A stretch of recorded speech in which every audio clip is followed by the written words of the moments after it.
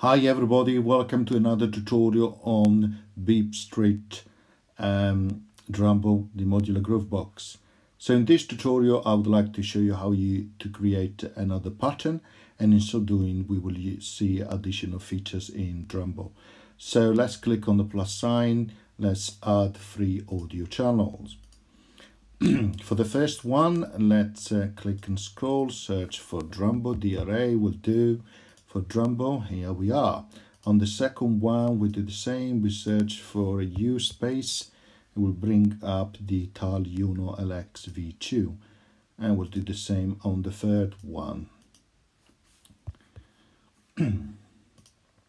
Okay, so we click on the settings here on the left hand side. We choose to connect this instance to Drambo A1 as a MIDI source. And we get this channel to respond only on channel 3. We change the setting as well for channel number 2. No, that's not what I want. We connect it to Drambo, not to the keyboard, and we select it to respond only on channel 2. Perfect. So let's go back to Drambo. Let's expand the window. So let's click, ensure we are on the first pad, so track number 1. Let's click on the plus sign, and this time on the generator, let's scroll down and let's use the AN kick. So let's hear it. Okay, let's play, let's insert 4 steps like so. Let's change a bit the settings to see what suits best.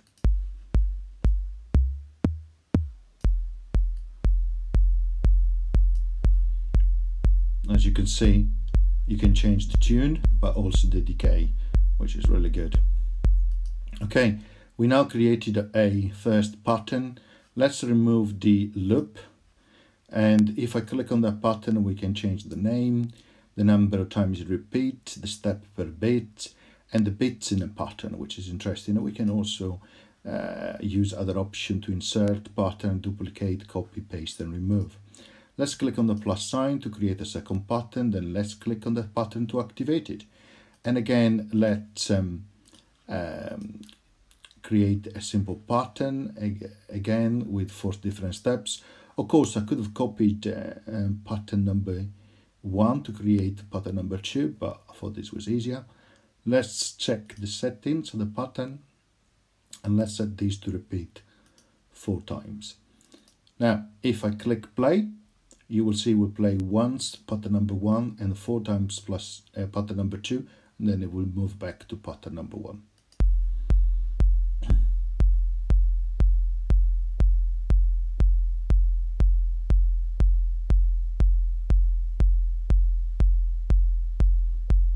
Perfect. As you can see, things works nicely. Okay, so let's move to now track number 2 or pattern number 2. Let's click on the plus sign, then on the MIDI, and then let's select the MIDI output. Ensure that the MIDI out is selected here, and let's choose channel number 2. Okay, what I'd like to do is go back now inside each of the channel and select a appropriate preset. So let's go to the Juno factory. In this case, let's choose bass 1, and on the third channel let's choose string 1. Okay, let's go back into Drambo and let's hear the bass. Okay, let's bring up the keys. Let's change from C2 to C1. Maybe too low. Let's go on F. Let's stay on F. Okay, perfect. So let's hide again the keys. And let's insert something like we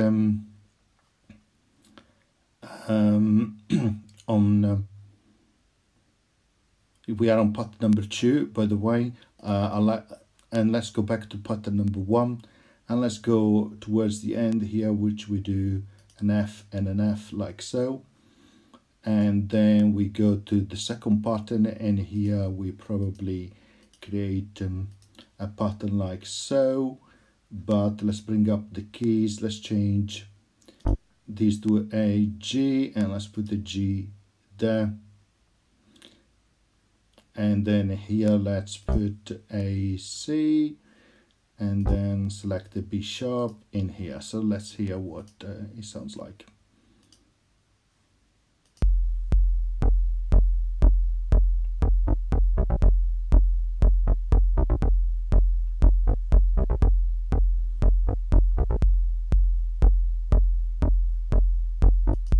Okay, let's go inside this instance. I don't particularly like the preset, so let's change that to perhaps the second page. Okay, let's try this again.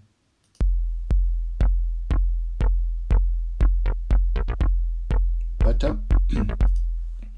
Now let's go inside here on the second channel. Let's click on the effect, and let's open up an audio unit extension. Actually, let's go to search for the R for Drambo and insert a Drambo effect. Let's click on this and let's add, to make it more interesting, a bit of chorus. Let's try.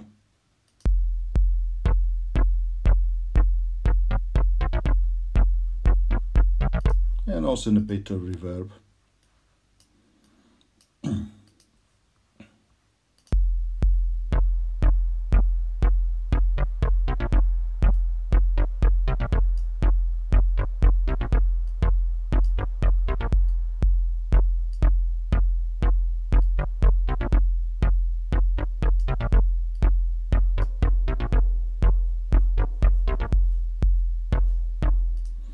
Okay.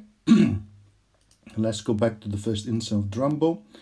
Let's go to part number 3.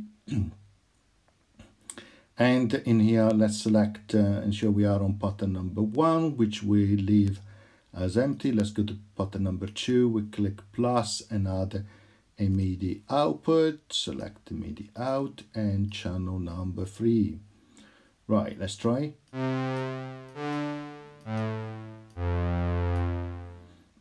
Okay, let's insert a chord in here. So let's click on the plus ear sign. Let's do an F, a flat, D. Actually,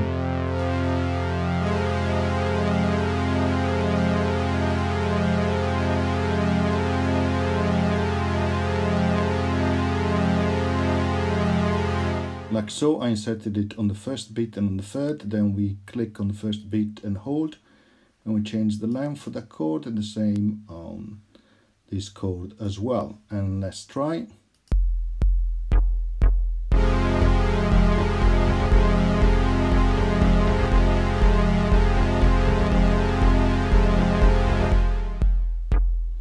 Perfect. Okay, now let's go out from this pattern. Let's go on the third channel. Let's add some effect as we done before. Let's search for Drambo again. Let's add just a bit of reverb from the processor here.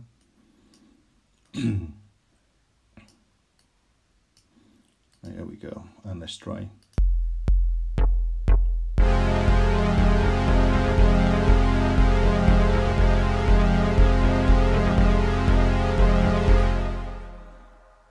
Okay, perfect.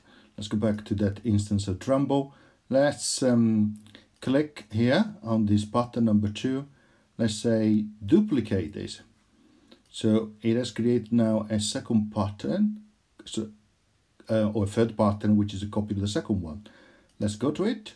Okay, and as you move from different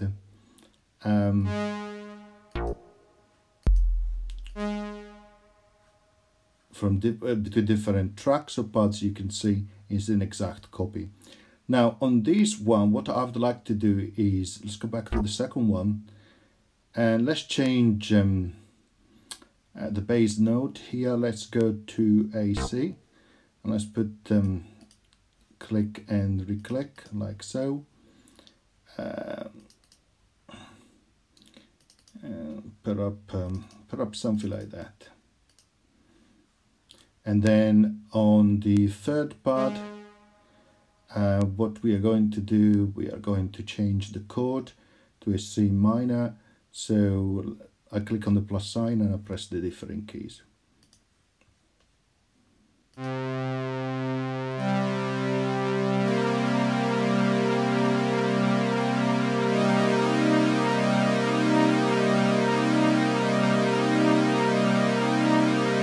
Okay, we added the 2 chords. Let's change the length again. And we get these to play, ensure that it's played 4 times as well. So let's start again. Oops, here.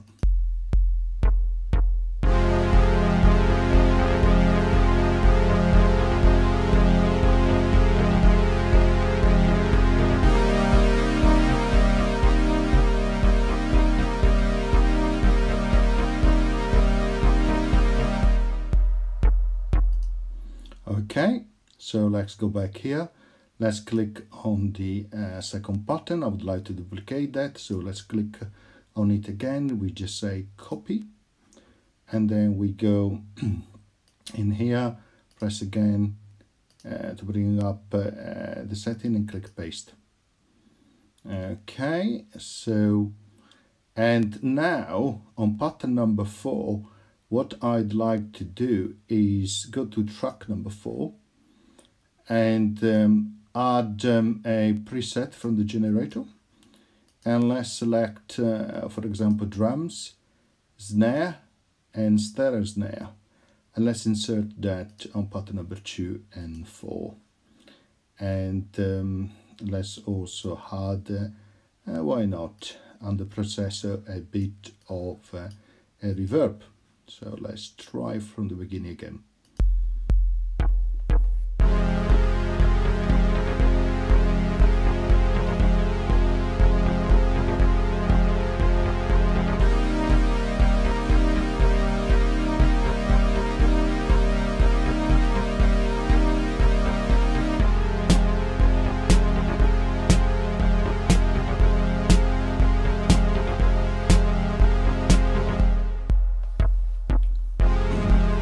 As you can see, you can continue like this. You can add multiple patterns, more tracks, more instances in AUM. You can add more effects and so on and so forth. So you can create your own song. And when you finish, of course, you will save your song here as save as a project, so you can recall it whenever you need it. So I hope you found this tutorial interesting. I showed a number of new features. So the first one was the AM kick device, and then we talked about how to add additional patterns here, how to duplicate some, and also how to copy and paste some of the patterns. Okay, see you next time. Enjoy. Bye.